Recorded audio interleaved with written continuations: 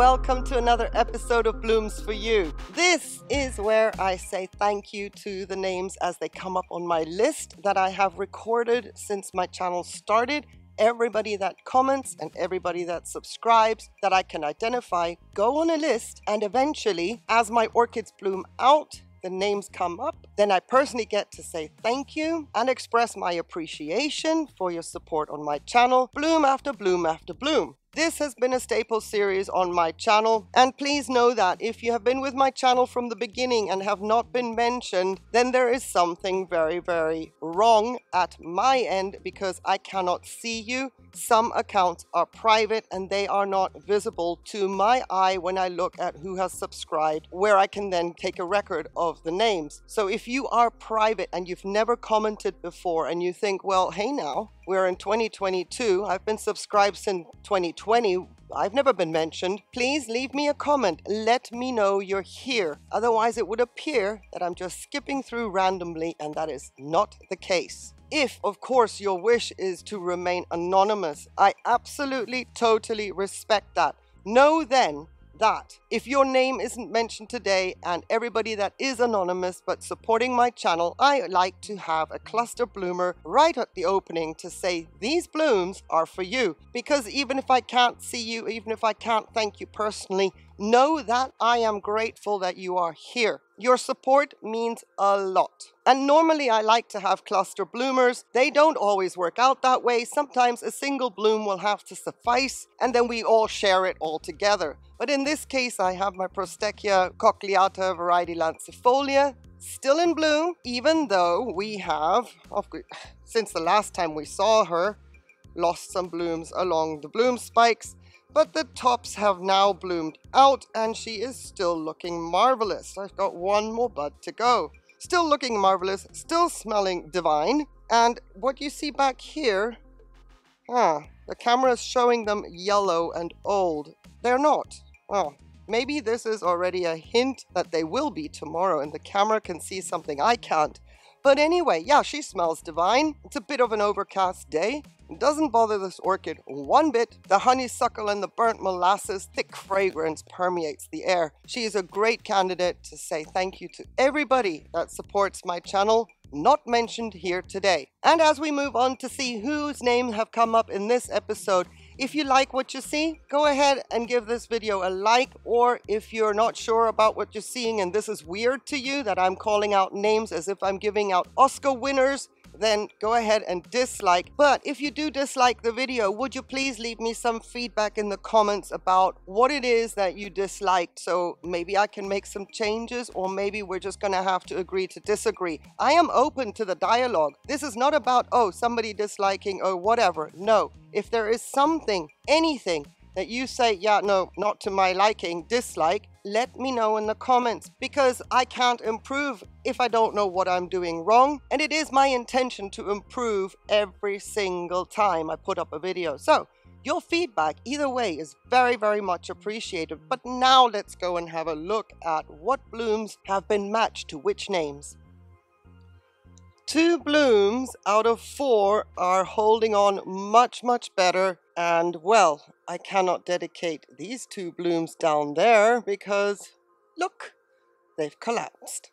Still, we're going to focus on the 2 blooms that I have here and talk about why the other blooms collapsed. So to say thank you to Genie C and Epiphytic Addict, I am focusing on these 2 gorgeous blooms of my Laelia Pacavia. And they go to you as a massive thank you for your support on my channel. Thank you, you're so appreciated. Unfortunately, I had to move 2 other names to another orchid that is blooming. I was hoping to be able to dedicate 4 Pacavia blooms that are pristine to everybody's name that came up. However, upon closer inspection, when I was repotting this orchid, it turns out there are actually 2 orchids in here, and I was always thinking that I have 1 Pacavia with 2 leads, Meaning, what you're seeing in bloom now is the one piece that bloomed last year for the first time and is blooming now again for the second time, since it's been in my collection. The growth down here that has the blooms that collapsed very quickly is a piece that is a first-time bloomer. So, even though they looked beautiful for a couple of days, I was waiting for this sheath to also be in bloom, and I managed to get some footage while the orchid was in full bloom with 4 blooms.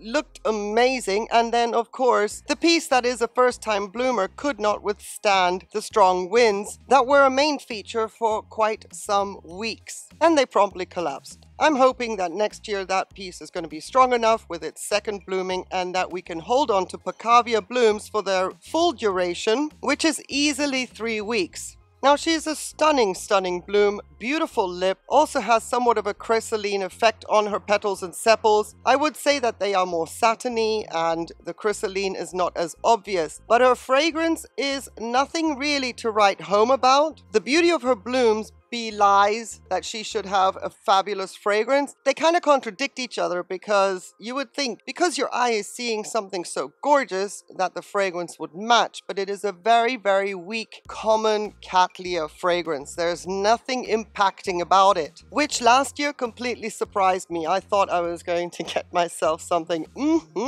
delicious and divine. Not the case. So the purchase of this orchid is pretty much just for the beautiful blooms, not because they are supported by an amazing fragrance. Do not mistake that as if I'm dissing my Laelia Pacavia. I'm so happy that she is healthy, that she survived the repot, and everything is going great. Now all we need to do is make sure that she holds on to all the blooms from all the pieces that are now mature blooming size pieces. I know, it's confusing. I was surprised. I thought I had an orchid with 2 leads, but hey ho. Jeannie C, Epiphytic Addict, the gorgeous Laelia Pacavia blooms that you see on the screen, they bloom for you. Thank you so very much for your support on my channel.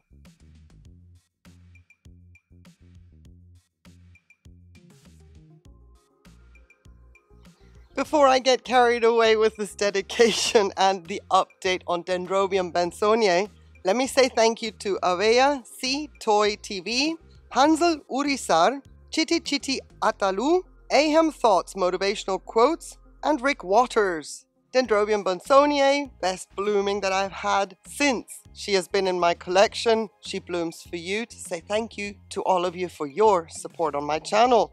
Oh, the update on this one is so much fun. Look at these blooms. This dendrobium was sent to me as a replacement of a Dendrobium unicum that I still have, but that Dendrobium unicum, in my opinion, didn't stand a chance of survival, so I was a bit concerned I was going to lose it. Turns out I still have it. Anyway, bensoniae came into my collection, well, as a unicum replacement, and clearly I thought either I had a different variety of unicum in this one when it arrived, because it has nothing to do when you compare the structures with the real unicum. Anyway, long story short, she did bloom for me last year, and Loho identified this orchid for me, and I have to say, if I had seen these blooms in images while I was shopping orchids, I would not have bought her. Then, you know how many times we can also be a little bit disgruntled about mistakes that nurseries make? Well, this was a positive mistake. I don't want to be without this orchid. She is amazing. The blooms being white, why would I not jump on that bandwagon if I was shopping for orchids? Don't know, can't answer that question. But the smell of vanilla sugar, and as I'm standing about 3-4 feet away from her, I can smell that fragrance. It is delicious. It's like the vanilla sugar you use for baking your cookies. It is so exquisite. It is light but strong, if that makes sense. It's a very light perfume, but it is in the air. So no sun has to shine on this orchid for her to exude her fragrance. I suppose that the more sun that she would get exposed to would intensify that fragrance. However, she lives in my blooming alley in bright shade, and depending on the angle of the sun, she either gets direct sun or during the hot months of the year, she is in bright shade. But what an orchid. Last year, for identification purposes, thankfully we got 3 blooms and it all was fantastic. This year, I mean, if this is just an example of what we can expect next year, then this is just going from good, great, amazing. I don't know how else to structure how impressed I am, because this orchid is in beast mode. I got 2 growths last year, one of which you see is the longer canes and one of which is the shorter canes in the back that only has 2 blooms. But now she's producing 4 new growths, and I can't tell you how fast those growths are growing while she's holding on to the blooms. And they have been open for 2 weeks, and the new growths started pretty much at the same time. This orchid is beast mode. Growths, root growths, blooming, and fragrance. She can handle all of that in one go. Ooh, the potential for the coming years. I will be so happy, and I don't want anything to go wrong with this orchid. We talk about winter resters and deciduous orchids, and we don't see much. It is so nice to see so much happening on one orchid, and it's not even slow going. Incredible. The sugary vanilla fragrance as well is a knockout, and she sparkles in the sun as well. Incredible. Everything about the character of this orchid speaks to me, and the fact she can live outside in my climate, well, bring it on.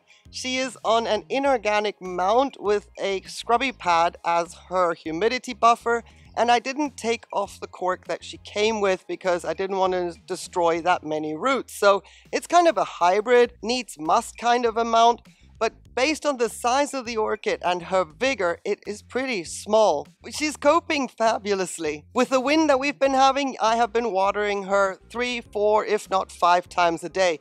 Doesn't seem to faze her. The more the better. I can see what's going on. Very, very excited to be able to dedicate Dendrobium bensoniae this year to Aveya C. Toy TV, Hansel Urisar, Chitty Chitty Atalu, Ahem Thoughts, Motivational Quotes, and Rick Waters.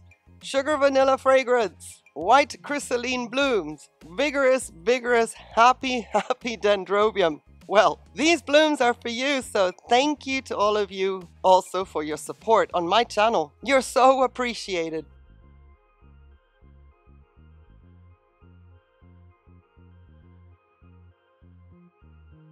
Dendrobium Victoria regina in bloom in southern Spain started to bloom out around about the middle of June and is still in bloom while we are in July. Now for this cool growing orchid, I find that pretty impressive. So before I do a little update on her, I want to say thank you to Del Rose Lawrence, Anna Karine Heldner, Olga Lopez, and Kathy Arbor. Thank you to all of you for your support of my channel, and well, here are my Dendrobium Victoria regina blooms. They bloom for you. This orchid was a big challenge for me. I thought there was no way it was going to be happy in my climate, which for 7-8 months of the year is pretty warm. Probably, I thought, not much to her liking. However, you can see she's doing amazingly well. Now, I did buy 2 back in the day because they were on sale from the nursery, and it turns out that I actually have 3 different Victoria reginas on here because all the blooms are not the same. My favorite though is the one with the richest and deepest of blues, purple. In the viewfinder you will see it looking a little bit more on the pink side, but there's a warmer indigo to these blooms in real life that the camera just can't seem to pick up. Then I have a variety that is a little bit more washed out in that indigo, and it has more pronounced little white dots at the ends of the petals and sepals, which I find extremely charming. And then I have another one that is even more washed out, let's say paler in that indigo, also more pronounced white at the end of the petals and sepals. If I had gotten any one of the 3, I would have been delighted. Having the 3 different bloom variations though, I really prefer that darker, richer indigo, and I would also prefer to have had all my blooms look like that. That is not the case, so I'm just being very picky. More importantly, the orchid is doing fabulously. She's on a cork mount, and back in 2020 I harvested a keiki that I also pinned to the top of the mount, and the keiki has grown a growth and is also in bloom for the first time. Unfortunately, it turns out not to be the dark rich indigo kind of bloom. Still, you can see that I have a lot of new growths that are now just maturing, ready for next year's blooming, plus a new growth at the base of one of those. It would appear that next year, if all goes well, we're going to be seeing a lot more of the darker indigo colored blooms, and I'm really looking forward to that. This orchid is not fragrant, but she is just rocking it here in southern Spain, contrary to anything one might read in any kind of care guide on the interwebs. So if you're umming and ahhing about not being able to grow a Victoria regina because your climate is so warm, let me say that is not the case. You can very well grow this orchid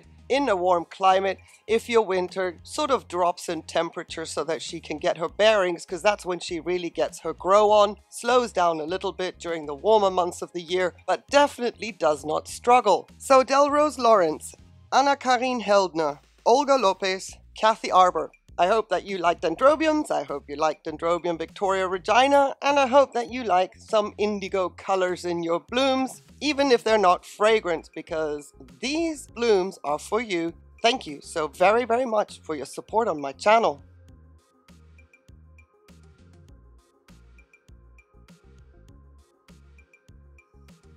Cartwheels around the patio. What a difference a plant makes. This is Laelia gracilis 2.0.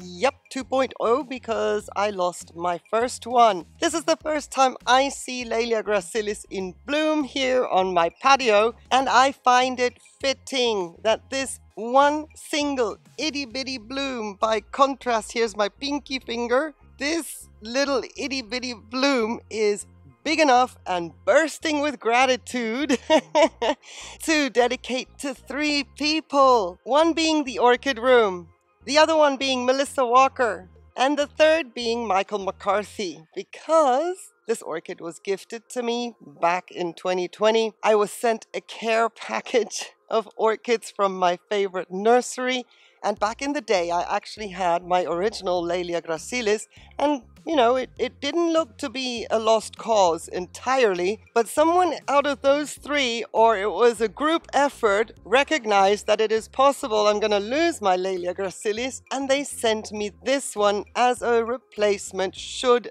that ever happen. And it turned out it happened. I lost my first gracilis. This one came in such amazing condition.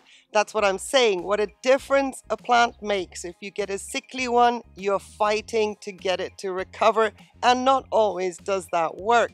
You get a healthy one, and this is the result. A year and a half later, I got a Laelia gracilis bloom. And once again, even though she's tiny, she is bursting with enough attitude to go around and say thank you to the Orchid Room, Melissa Walker and Michael McCarthy, for that gorgeous care box. I so appreciate it. Every time I look at those orchids, think of you guys. I remember why, and you know, it all just is wrapped up in a little bit of a ball of emotion of gratitude and other things, let's just say. But oh, when I saw her come with one little spike. She has other growths that she has been growing, but I don't see a spike. There's a teeny tiny one in there, but I don't see a spike in there. It's just, I have no idea how long this bloom is going to last. She is now open a full day, and the spike started maybe 6 weeks ago, around about that time.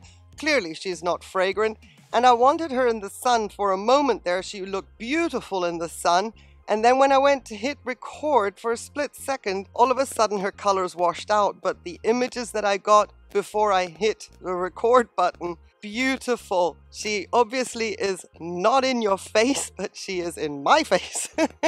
As in, I love her. This is what makes me love Rapiculus Laelias so much. The cute little chubby growth habit, even while they're not in bloom. They are so determined. And then when they do bloom, it might not be a wow factor bloom from a lot of people's perspective, but for me, Oh, my face hurts. I'm smiling so much. This Laelia gracilis is in a semi-hydro setup with a mixture of ceramis and then a top dressing of lava rock. Live in La Vida in southern Spain, and again, the Orchid Room, Melissa Walker, Michael McCarthy. The Laelia gracilis that you got me back in the day. First time bloomer, she blooms for you.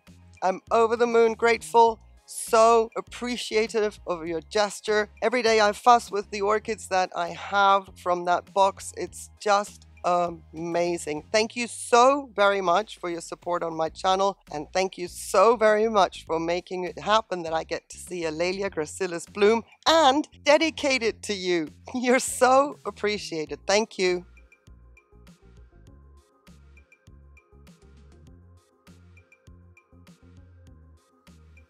Fully understand if you say, not much to see here. Oh, but the potential. First of all, my Dendrobium Pocket Lover was gifted to me by Dana Mosanu, whose YouTube channel is Orchid, and I have to definitely dedicate this bloom to her because it's the first time that I can see Dendrobium Pocket Lover in person.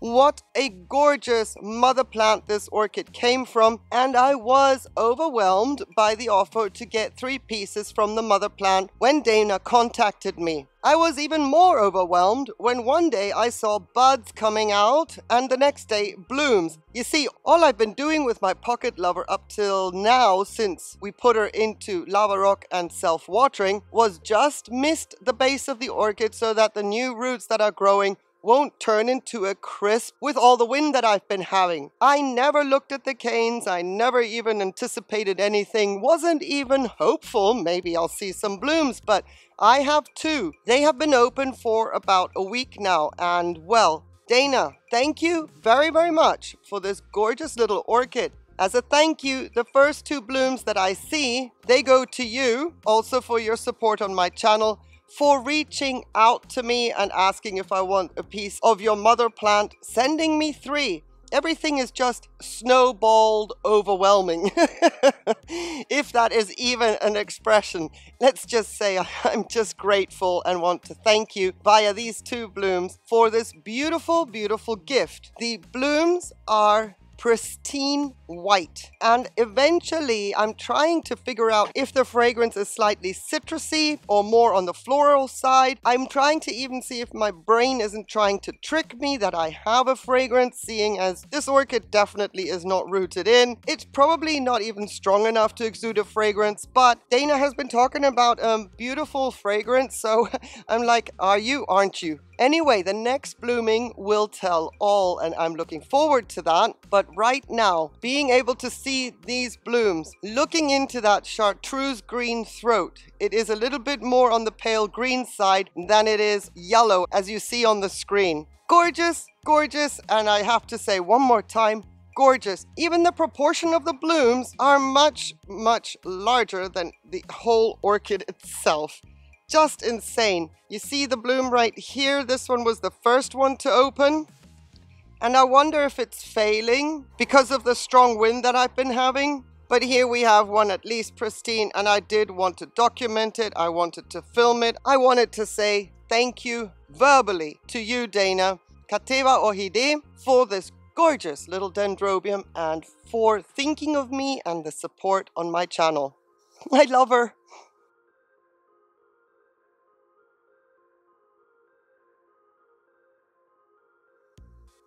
First time bloomer on Ninja Orchids. This is Laelia ghillanyi. Can you believe it? Look at that cute little pink thing sticking out of those chubby little pseudobulbs going, ta-da, I'm here. Just adore this little bloom. I had the alvarenguenses in bloom earlier in the season, and they were a little bit more on the pink pale size, baby pink, which was just adorable. And here comes this one making a little statement with a short little spike, typical for Rapiculus Laelias that bloom during the summer months, and then poof, a bloom. I had 2 buds Unfortunately, one failed, but hey, first time bloomer, there are no complaints on my part. Having achieved to get one bud to bloom out, but having seen two buds, there is potential for next year, and I hope nothing goes wrong so that we can all appreciate how cute these daisy little kind of blooms look. And if there were 2 or 3 more of them, I mean, you know, what can you say? Charming, maybe? Charming is a good word. But, oh my goodness, I've been going on and on. Hans Wurst, your name, I love it. Hans Wurst. I don't know if you're German, but that expression is fantastic. Using it as your name is brilliant and inspired, and I am dedicating my first time blooming Laelia ghillanyi to you to say thank you to you for your support on my channel. Know that size isn't everything, but in this case, when it comes to Rapiculus Laelias, size is everything. This is what got me into these orchids because I just love the fact that they're so small. Well, let's just say 90% of them are small, but this is the size that is everything to me, and I just love growing these little Laelias, and then when they bloom, and I get to dedicate a bloom, 2 blooms, maybe 3 one day, that makes it even more special. So Hans Wurst, size is everything, a very special orchid dedicated to you, to say thank you so very much for your support on my channel. She is in a mix of lava rock. It's a semi-hydro setup, even though I have like a decorative sleeve around the base. It is semi-hydro, and there is a bit of ceramis just to maintain the wicking and the moisture for the times when she is very thirsty and is in growing phase and would normally live submerged in water until the water recedes, and then she's exposed to the harshest of conditions. But yeah, I would say she's a slosh. She's a drinker. And then I have to back off on the drink just to wean her off gently and slowly. Then we start the process again. So she has her drinking seasons. She has a new growth right here, and I am wondering, are you going to actually bloom? Because this is another lead going, of course, please, in the wrong direction, or for her, it's the right direction. But this is the growth back here that is in bloom, so I'm wondering, they're both pretty much the same size. Should I be so lucky to have a second flush? What do I see in here? That's not happening. It could be ash from the fires, but it could also be a mealybug, so paintbrush on the ready and handy. No way are there any pests going to get into my precious Rapiculus Laelias. Starting with root growth, so this is the time then also, you know, submerge and dry, submerge and dry. For my warm climate and the very dry atmosphere that I have here, this is working a treat. So, Hans Wurst, once again, size is everything. And Laelia ghillanyi, she blooms for you. Thank you, and if you're German, vielen Dank für die Unterstützung hier auf meinem Kanal. Thank you for your support on my channel.